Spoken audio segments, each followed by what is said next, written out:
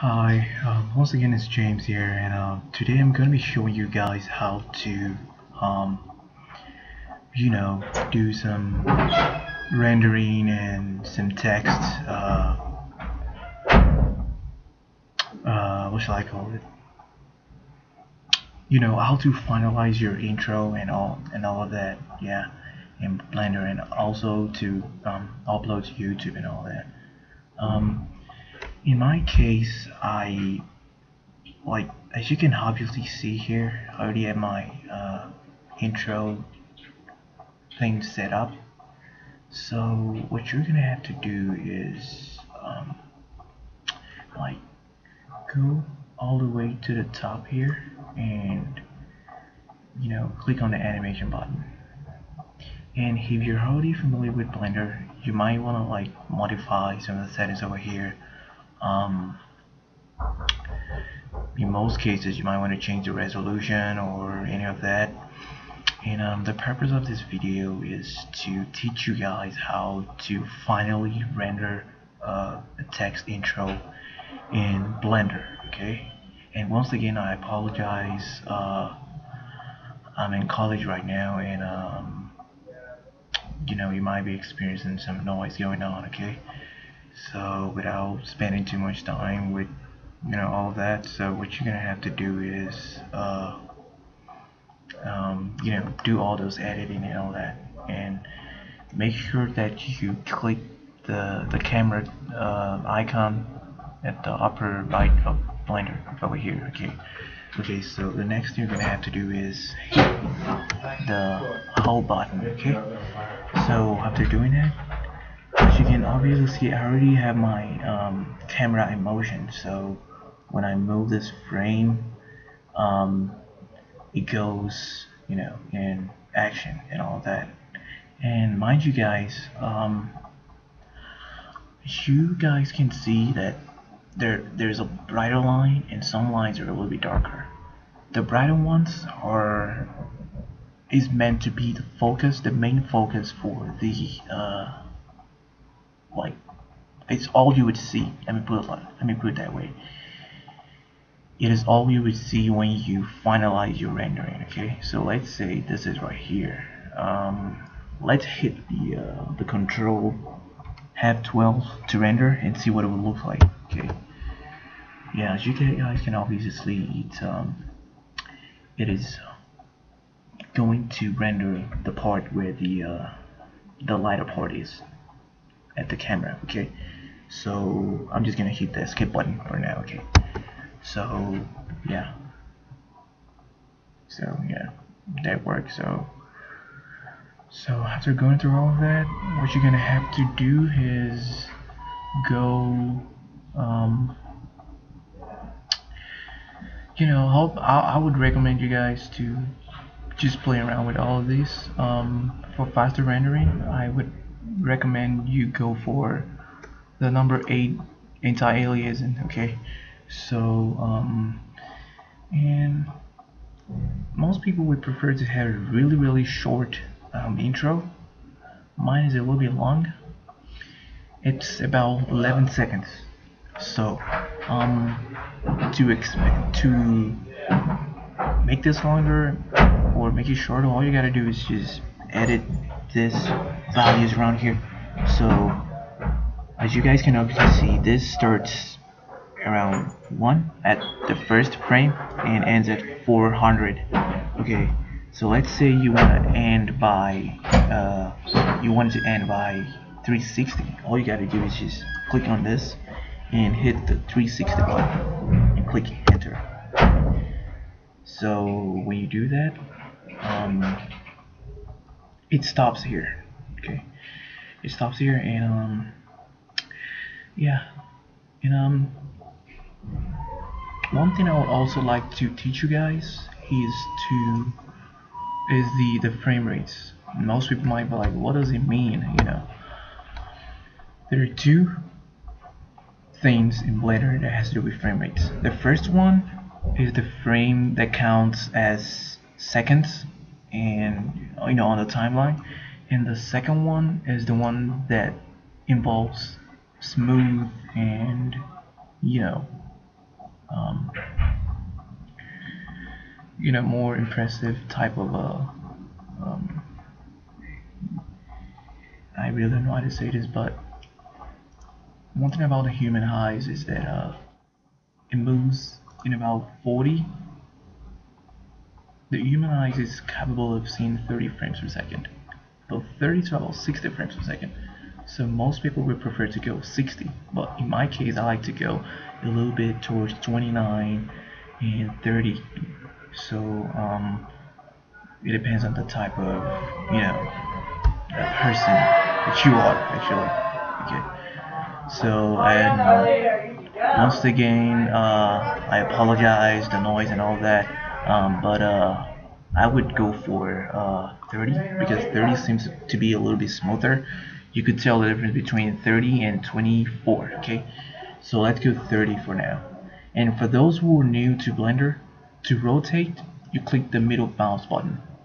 To zoom forward, it's the scrolling wheel. The scrolling wheel.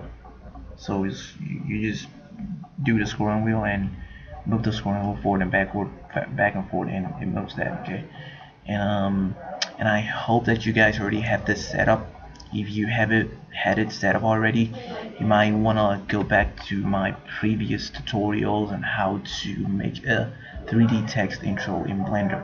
Okay, so after doing that, all you gotta do is change this at the lower right of Blender. You should be able to see this. Well, it depends on how you get your things set up, because in my case sometimes I like to draw this to a side, and sometimes I like to move this to a little bit.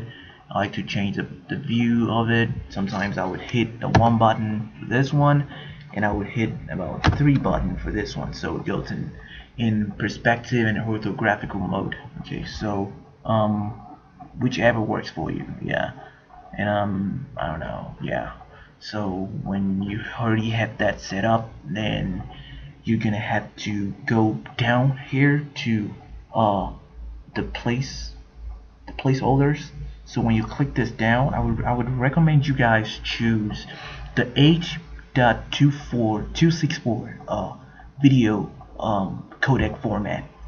That's what I use. I mean, you can use the AVI JPEG, the AVI RAW, but I most of the times prefer to use the H.264 mode. Okay. And before I proceed, I would also like to go back a little bit to the resolution at the top. And as I'm making this tutorial right now, you guys might be, experiencing some, like, you might not see the cursor moving and stuff like that, because it happens most of the time with some of my videos, but I apologize. It happens due to the inability of my video editing software to capture the cursor sometimes. Okay, so what you're gonna have to do is type in 1280 at the top resolution, and at the bottom you're gonna have to type in 720p. Well, you could go a little bit lower. In most cases, you might want to choose 720 by 460p, but I most of the times like to choose the 1280 by 720p at 50% quality rates. Okay, so when you already have that set up, then I think we should be able to go with the rendering. But one more thing I would like you guys to do is, if you guys would go scroll all the way down to a tab that says output, you should be able to see an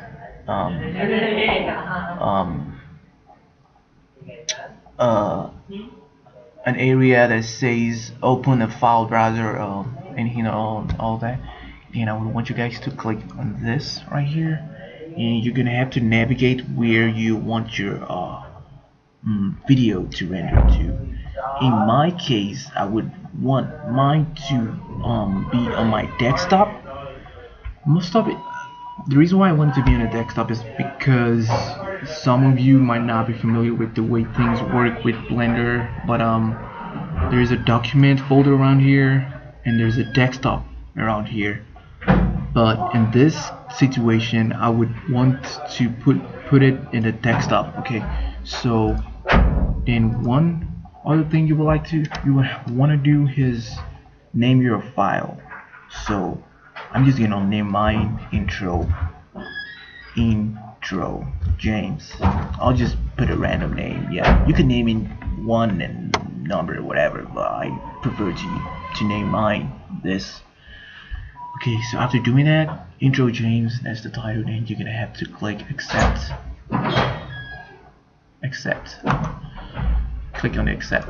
Okay, so when you do that, then the next thing we're gonna have to do is do the rendering. And once again, to show your camera preview, all you gotta do is hit 0 and move this timeline forward. Okay. Because I don't want this tutorial to take too long, what I'm gonna have to do right now is like reduce the length of the video intro I'm trying to show you guys. So yeah, so I'm just gonna have to reduce the length to about 120, I think 120, because it goes a little bit faster. Like it ends it ends faster when you reduce the frame. Yeah, so to play, all you have to do is just hit the play, and it automatically plays that for you. Okay, and it also depends on how fast your computer processor is. If you have a really fast processor, you shouldn't have much problem with the way rendering works, because Blender might be a little bit intense, and most of the times the meshes might have a lot of texture details around it, so you might want to be watchful with that as well. But I'm just gonna leave mine at to 120 right now. Yeah, so the next thing we're gonna have to do is click render, click on the animation. So that's all we gotta do right now. So I'm just gonna have to click animation, and we're gonna have to wait till it finishes, and I'll get back to the video setup. And in most cases, we might want to upload to YouTube and see what it looks like up there. Okay, so in this case, I'm just gonna have to click on animation till it animates for us. As you guys can see, it's going pretty fast. I'm at the 21st frame already. As I said earlier, it depends on your computer speed, your processor speed. Okay, so I have a pretty fast processor, so it's not gonna take that long at all. All it takes is your patience, and the next process will be uploading to YouTube.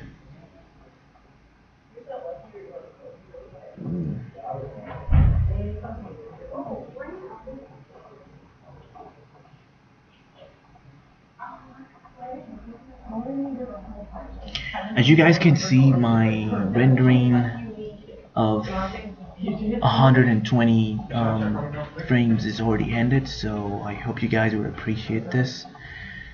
If you like this video, I would appreciate a thumbs up. Once again, thanks for watching my video. Before I go, let's see what the video looks like. It's supposed to be on my desktop. Okay, so this is what it is. Yeah, so I'm just gonna have to play and see what we got.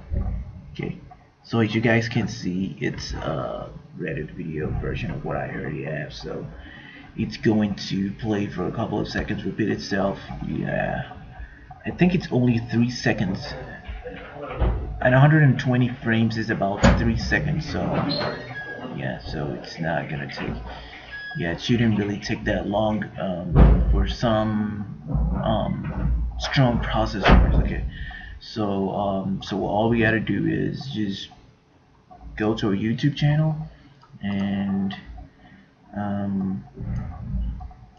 Click on this, drag this to this side, and I'm just gonna have to just upload. And as you guys can see, it's not really that big of a file. Let's go to properties. It's only 496 kilobyte. If you multiply that by, let's say, 4, you know, that shouldn't really, you know, take long at all. Yeah, so the frame might not be in 720p. At this point, it's at I think it's 360p, and I think it's because we only rendered it at 1280 720p at the medium. No, at the half quality. So I hope you guys enjoyed this video.